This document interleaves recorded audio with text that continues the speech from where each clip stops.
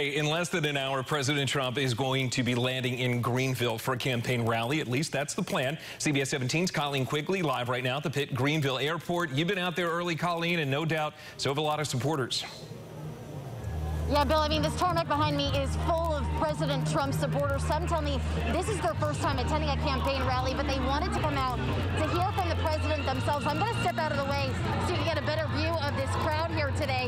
Now, President Trump has visited North Carolina several times during this campaign, and supporters here today tell me that that just signifies how important this state is in the upcoming election, which is now, believe it or not, 19 days away.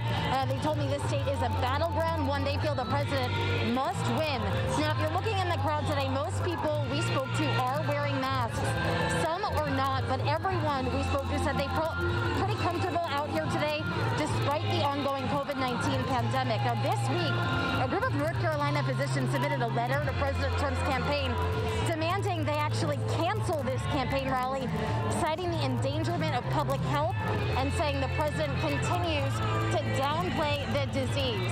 Now, the president, again, as you said, Bill, expected to be here at 1 o'clock. We will, of course, be here covering that for you on our news app and on social media. We'll check back in with you in about 30 minutes. For now, reporting live in Greenville, Colleen Quigley, CBS 17 News. All right, Colleen, appreciate it.